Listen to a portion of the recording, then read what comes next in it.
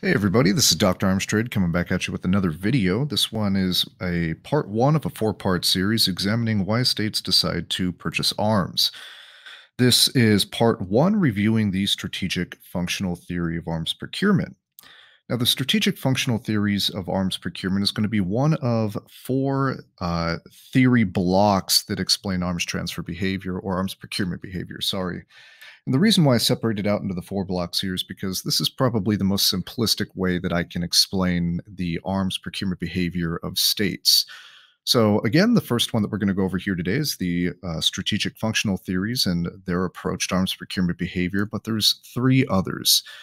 The second one is going to be the factional theory of arms procurement behavior. The third is going to be the geopolitical explanations or theories explaining why states procure arms. And then the last one, which is probably my favorite, is going to be the institutional or normative theory of arms procurement behavior. So, anyway, let's go ahead and dive right into these strategic functional theories and how they explain why states decide to procure arms. Strategic functional theories of arms procurement behavior are going to be by far the most common theories that you are going to see that try to explain arms procurement behavior. The majority of your international relations literature, especially within the realist scholarship, is going to tend to center around strategic functional approaches to arms procurement. The reason for that is strategic functional approaches to arms procurement are nested within rational choice theory. What does that mean? Well, essentially, strategic functional approaches to arms procurement behavior use rational choice theory to basically say that the only reason why states purchase arms is because they face some sort of threat. So they're purchasing arms for the security of the state. Again, it's going to be based on rational choice, but it's not that they purchase arms based on security. It's that they also select weapons based upon the level of threat they face and also their budget, which seems to make sense, right? If we think about it more of an individual mindset. If you feel threatened yourself, then you're going to go out to the gun store and you're going to purchase a gun, but you're also not going to purchase the most expensive gun. You're going to probably buy one that's well within your budget. So, the reason why it's probably the most popular is because it's simple and it tends to make intuitive sense. If the strategic functional theories still kind of confuse you, probably the most succinct explanation that I've found comes from Alice and Morris in their 1975 book, where they say that weapons are the result of national strategic choice. Government leaders select specific weapons and total force posture on the basis of precise calculations about national objectives, perceived threats, and strategic doctrine within the constraint of technology and budget. What they're basically saying is that states will buy arms because they feel that there is a threat there, and when they do purchase arms, they're going to make sure that it fits within the budget.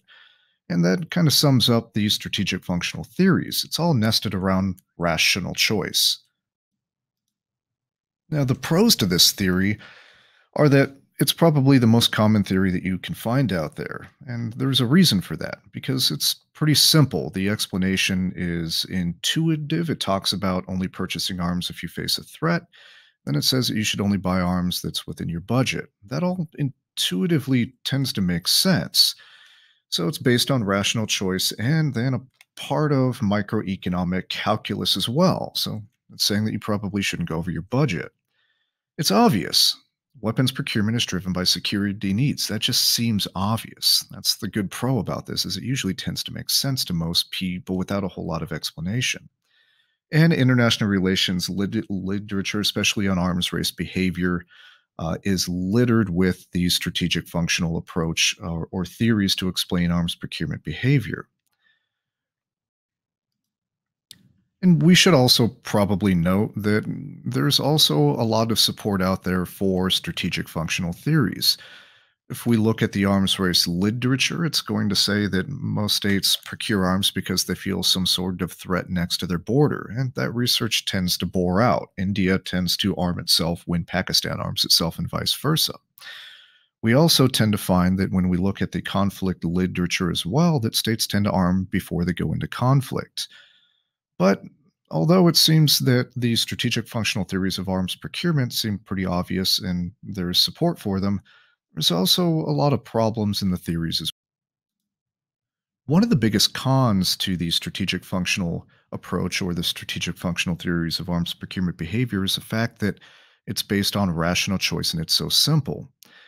When we get down to it, the international state system is fundamentally socially constructed. And as we find in our everyday lives, rational choice doesn't tend to govern everything in which we do. It assumes that weapons procurement is going to be closely linked to the level of military threat.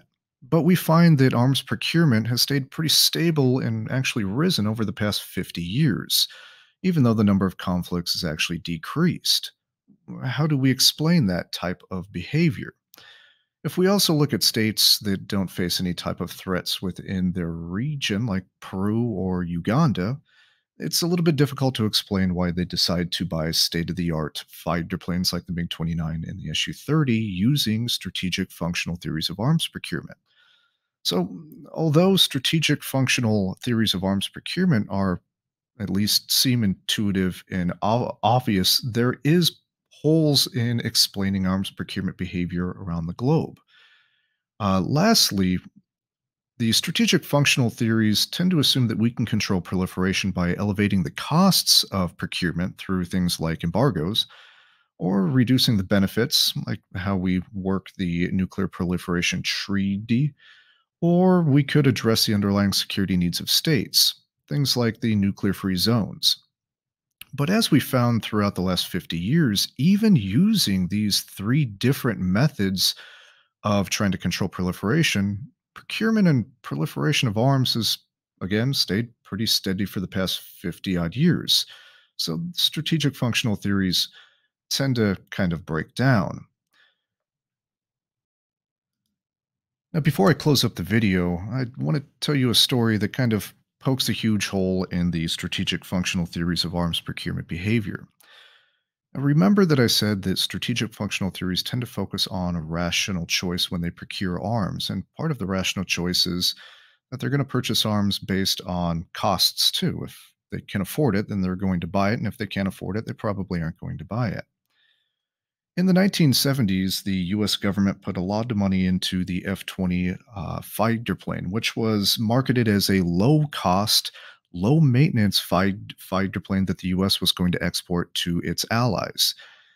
Northrop Grumman thought that it was going to be a huge success because if we think about it in rational terms, the fact that we're producing an advanced fighter on the cheap, it should probably sell a lot, especially when I don't really have to work on it or worry about it as much as I would if I bought a state of the art plane like the F 16 at that point in time.